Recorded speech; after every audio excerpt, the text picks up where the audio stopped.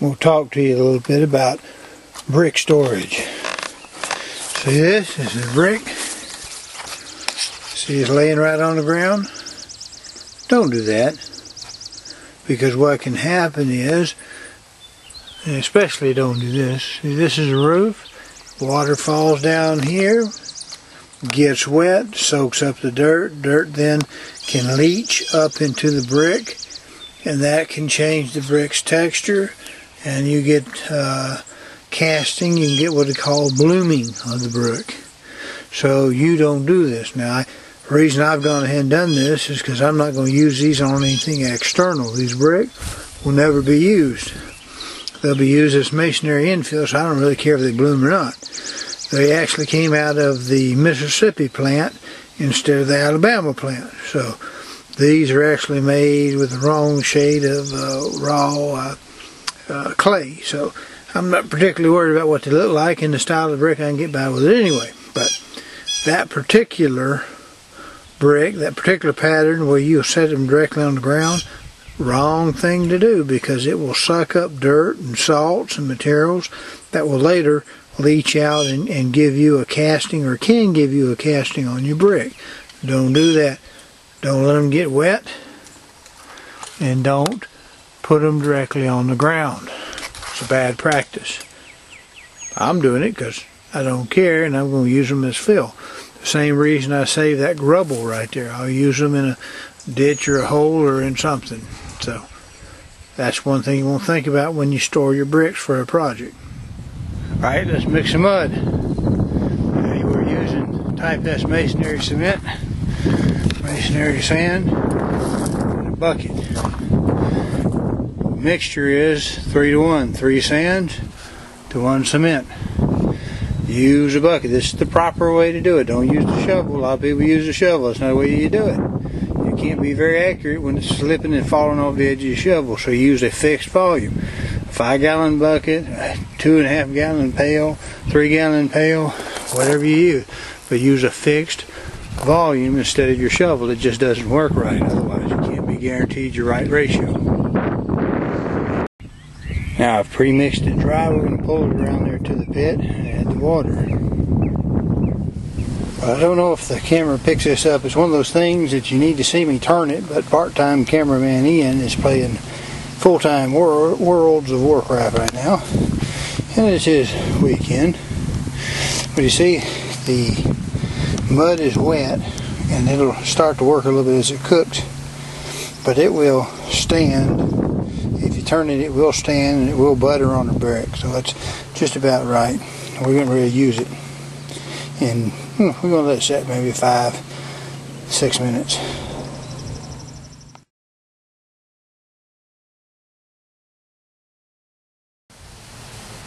Now see that cart full of dry mortar mix? That's 3 5-gallons worth of sand and 1 5-gallons worth of type S cement. Now what I want to point out to you is the first cart you saw wasn't nearly that big, and the reason it wasn't is because you don't want to mix any more mortar than you need to. Mortar will go through what is known as the plastic state, and that plastic state is when the strength is getting set up. If you disturb it in that plastic state, you'll lose all your strength of your joint, and if you mix up too much, you end up with cold joints, and that's no good either. So you want to use just exactly how much you need. Now you see these 3 bricks. You see how they got different colors?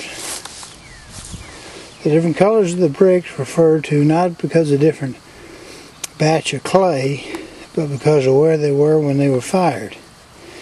In the old days, bricks used to be fired in basically like beehive kilns.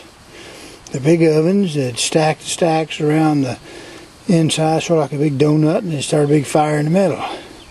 And the fire would cook the inside ones and the very outside ones the most, and they'd get the darkest. It'd be the hardest. They'd also be the most likely to chip and break because they were harder. Now these days, when they make bricks, they make them on a big assembly line, just like a big choo-choo train, and they bring them through basically wet. And if they got them hot all at once, the water and the clay would turn to steam and the suckers would explode. So what they do is they start them at the back of the choo-choo train, and as they pull them through the kiln, they get them hotter and hotter and hotter and hotter. So that by the time they get finished with at the tail end or coming out of the kiln, which is basically a big long choo-choo train tunnel, they're all up to temperature slow enough that none of them exploded, but they're cooked well enough. But they have the same problem. The outside bricks get cooked harder and more firm than the inside bricks, and you'll get a different color. This will also make them shrink more, because as they dry in this cooking process, they get a little shorter. So sometimes when you see a wall and you'll see dark bricks, you'll see too many dark bricks in a row, you'll see what we call the head joint. What's a head joint? This little dude right here. Follow this line right here, this joint. When it lines up, you'll see them. They should be from the bottom to the top. I don't care if you got 1 story or 100 stories, those joints ought to line straight up, one on top of another. But if your bricks get too small, because they're different colors, they're different actual colors, you'll find sometimes when you keep the same distance here, because the brick is shorter, you'll actually get a little wave in this head joint as you go. Now, don't confuse a dark brick and a light brick with dark finish. See, this is just a dark finish. They put something on the outside of the brick. The brick itself's not dark. See this one? See a little bit of orange? The brick is still light orange. It's something they put on the outside. So it's not the color of the finish that matters. It's the actual color of the brick. That'll be your telltale sign.